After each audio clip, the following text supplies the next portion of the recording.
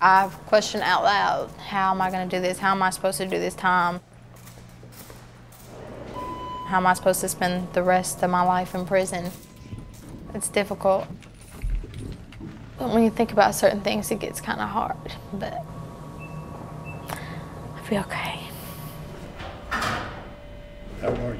Good, how are you? Okay. We have a situation where a 16-year-old child who operates at about a 10-year-old level, who has organic brain damage, and it was never presented to the jury. And that affected her all the way from the transfer hearing, all the way through, quite frankly, to the present. The fundamental question was, when you look at all this, was it a fundamentally fair trial?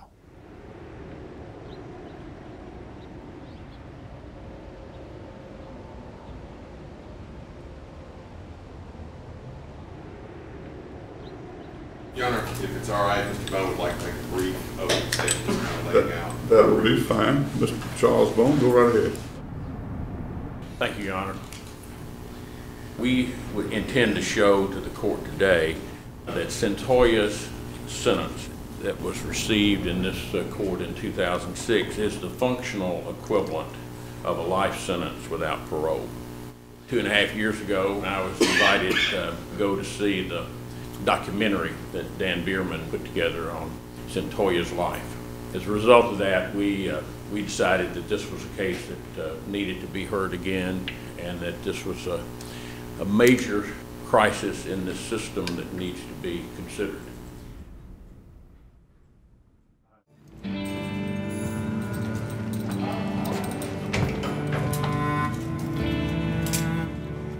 I think Cyntoia was abused as a child, and she was physically abused, and it sounds like she was sexually abused over a period of time.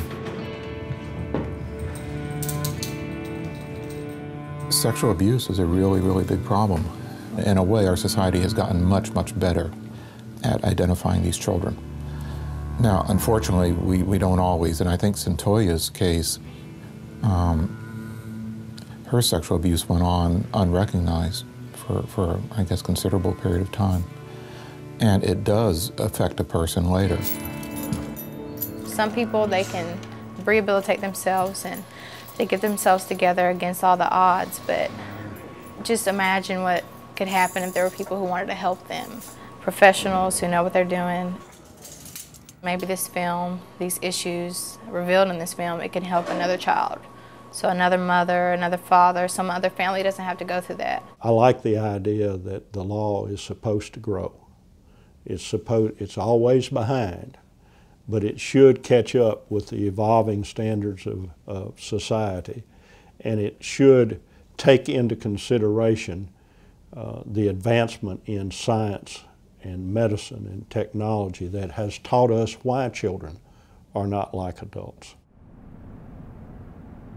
Your Honor will have the opportunity to hear really compelling evidence that's really the first, we think, the first real extensive discussion and diagnosis of a Tennessee juvenile with fetal alcohol spectrum disorder. You'll see and hear stipulated testimony through the affidavit of the mother of Cyntoia Brown, describing her use of alcohol throughout the pregnancy. And then you will hear from these nationally known experts that Cyntoia Brown is the classic victim of fetal alcohol abuse. Psychosis is a marked abnormality of thinking so severe that these kids are not in touch with reality. This is a case that not only will make a difference hopefully for Cyntoia, but may make a difference for these thousands upon thousands of children who are born in situations that they can't control.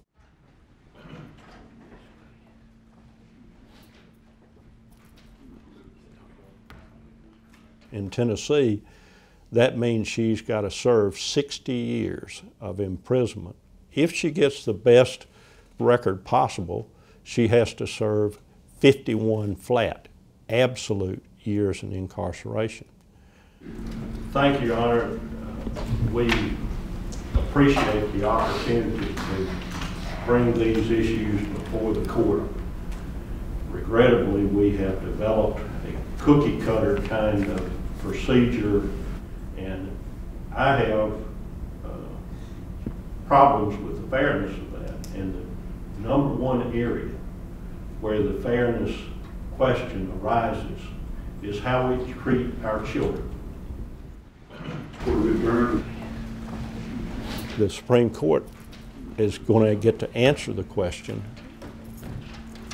as to whether our Constitution says that's fair, or whether it's disproportionate. The sentence of a 67-year-old or 75-year-old man who commits the same crime is a lot less than on a 16-year-old girl with brain damage. It's not really a choice whether I'm going to adjust. I have to adjust. I'm actually going to college. Lipscomb professors, they come out, and yeah, we get to obtain an associate's degree in letters, arts, and sciences. It's really empowering, and it really makes you feel good about yourself. And that's what I'm doing right now. That's what my life focuses on right now, and work on my case and stuff. I'm just trying to live.